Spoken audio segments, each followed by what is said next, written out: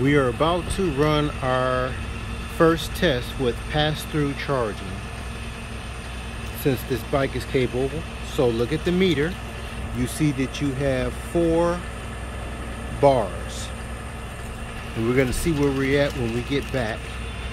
It is plugged in and Velcro taped down to the thing. There's the plug. And we're going to be carrying this cart with us. And we're going to plug it into that, which should pass its charge into there. Okay? Yeah, I don't know if you can see this, but I just wanted to show where we're at with the battery. 54.4. Okay? Okay, we at full bar, even though the test didn't go as planned because the actual plug came out of the thing here. So I'm going to re-plug it back up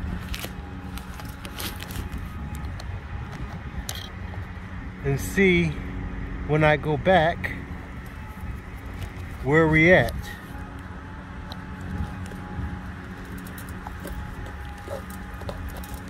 Okay. It seemed like we were doing good until that came out. So we'll see where that battery's at. It should be lower to get that pass-through charging. But everything else held up nicely. And we are still at full bar. And I was going full blast at 55 miles per hour. All right. Okay, everything is plugged up. We're ready to go. We collected our pine needles for our other experiment. We're going to check the plug. And the plug is still plugged in. And we have full bars coming all the way over here. So let's head home and see where we're at. Okay, back home sitting on my couch. And we see that this thing has around 13.6 hours left in it. Is at 32. And we only used about 1 bar of power. And had this thing not come unplugged over here, I think it would have been full bars.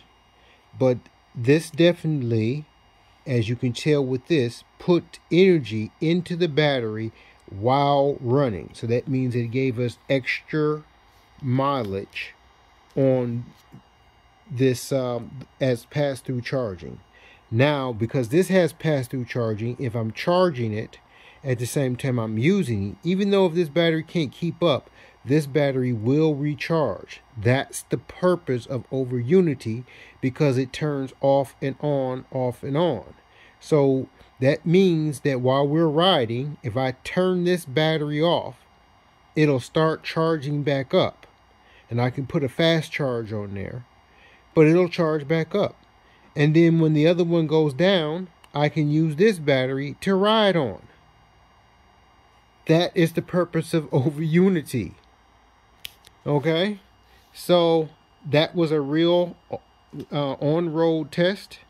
We're going to be doing some more tests as I start working on my other projects and building this type of thing into the trailer that goes behind that scooter so we can even see it work better.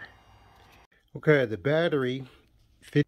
Okay, let's look at that again so we can get a good look at it. All right, you guys can take it from here.